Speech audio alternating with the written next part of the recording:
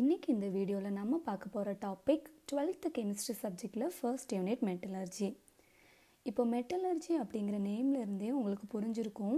இந்த லெசனில் நம்ம மெட்டல்ஸ் பற்றி தான் படிக்க போகிறோம். நம்ம எல்லாருக்குமே நிறைய மெட்டல்ஸ் தெரியும் அப்படி தானே. For example iron, copper, aluminium etcetera. இந்த மெட்டல்ஸோட யூசஸ் டெய்லி நம்மளோட லைஃப்பில் நிறையவே இருக்குது. ஆனால் இந்த மெட்டல்ஸ் எல்லாம் எப்படி கிடைக்குது, எந்தெந்த டெக்னிக்ஸ் யூஸ் பண்ணி இதை எக்ஸ்ட்ராக்ட் பண்ணுறாங்க அப்படின்னு தான் இந்த லெசனில் நம்ம பார்க்க போகிறோம். So metallurgy relates to science and technology of metals. அடுத்து நம்ம பார்க்க போகிறது ஸ்டேட்ஸ் ஆஃப் மெட்டல்ஸ். காமனாக மெட்டல்ஸ் 2 ஸ்டேட்டில் இருக்குது. இயற்கையாக சில மெட்டல்ஸ் மட்டும்தான் அதோட இயல்பான நிலைமையில் இருக்கும். அதை தான் நம்ம நேட்டிவ் ஸ்டேட் எலமெண்ட்ஸ் அப்படின்னு சொல்லுவோம். மற்ற எல்லா மெட்டல்ஸுமே கம்பைன் ஸ்டேட்டில் தான் இருக்கும். இப்படி நேட்டிவ் ஸ்டேட்டில் இருக்கக்கூடிய இந்த மெட்டல்ஸை எக்ஸ்ட்ராக்ட் பண்ணுறது கொஞ்சம் ஈஸி. ஆனால் கம்பைன் ஸ்டேட்டில் இருக்கக்கூடிய மெட்டல்ஸை எக்ஸ்ட்ராக்ட் பண்ணணுன்னா நிறைய டெக்னிக்ஸ் யூஸ் பண்ணுறாங்க. அந்த டெக்னிக்ஸ் பற்றி தான் இந்த லெசனில் டீட்டெயிலாக கொடுத்துருக்காங்க. First, occurrence of metals. Pure metals பொதுவாகவே ஷைனி அண்ட் மேலியபிளாக இருக்கும். ஷைனினா உங்களுக்கு தெரியும், பளபளப்பு தன்மை கொண்டதாக இருக்கும்.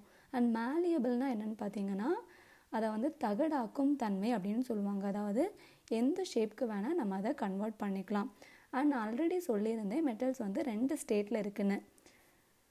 ஸோ எந்த மெட்டல்ஸ் நேட்டிவாகவும் எந்த மெட்டல் கம்பைன் ஸ்டேட்டில் இருக்கும் அப்படின்னு பார்த்தோன்னா லீஸ்ட் ரியாக்டிவ் மெட்டல்ஸ், அதாவது எந்த மெட்டல்ஸ்க்கு ரியாக்டிவிட்டி கம்மியாக இருக்கோ அந்த மெட்டல்ஸ் நேட்டிவ் ஸ்டேட்லேயும், அதுக்கு டைரக்ட் ஆப்போசிட்டாக எந்த மெட்டல்ஸ்க்கு ரியாக்டிவிட்டி ஹையாக இருக்குதோ அந்த மெட்டல்ஸ் கம்பைன் ஸ்டேட்லேயும் இருக்கும்.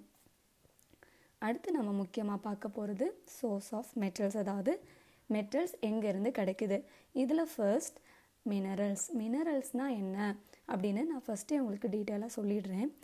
நேச்சுரலாக கிடைக்கக்கூடிய ஒரு சப்ஸ்டன்ஸில் மெட்டல் ஃப்ரீ ஸ்டேட்லேயோ இல்லை கம்பைன் ஸ்டேட்லேயோ இருந்துச்சுன்னா நம்ம அதை காமனாக மினரல் அப்படின்னு சொல்லுவோம். அதாவது அதில் மெட்டல் இருக்கணும்.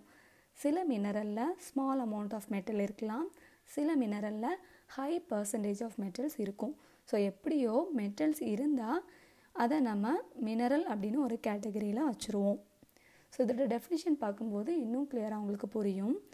Naturally occurring substance which contains the metal in free state or combined state like oxide, sulfide, etc. is called mineral.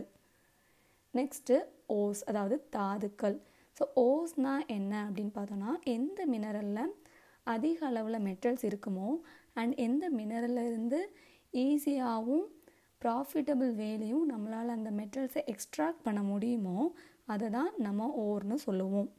இதோட டெஃபினிஷன் பாருங்கள். Mineral that contains high percentage of metal from which it can be extracted conveniently and economically are called ores. So இந்த mineral and ஓஸ்குள்ள difference என்னென்னு உங்களுக்கு புரிஞ்சிருக்கும்.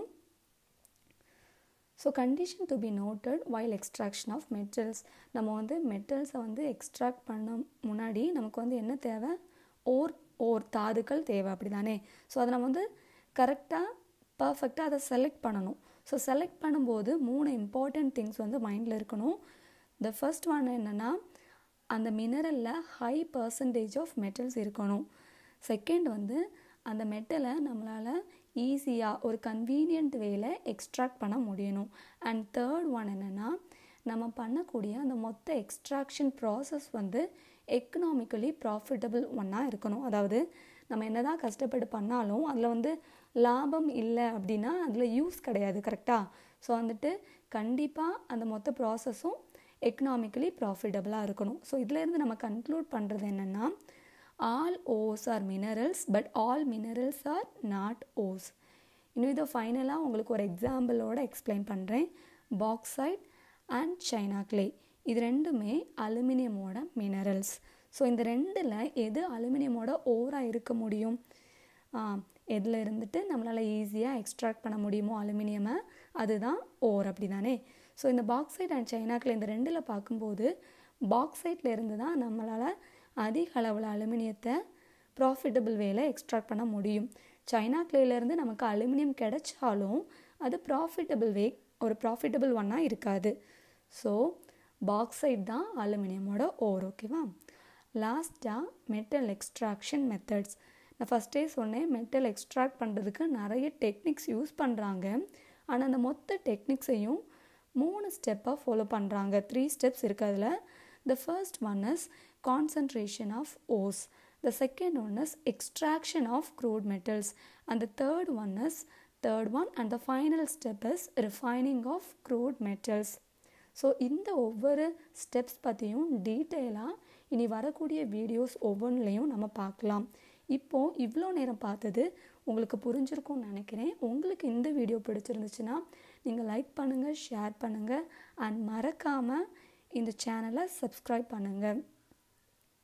உங்களுக்கு ஏதாச்சும் doubts இருந்துச்சுன்னா நீங்கள் கண்டிப்பாக கமெண்ட்ஸில் கேட்கலாம். தேங்க்யூ.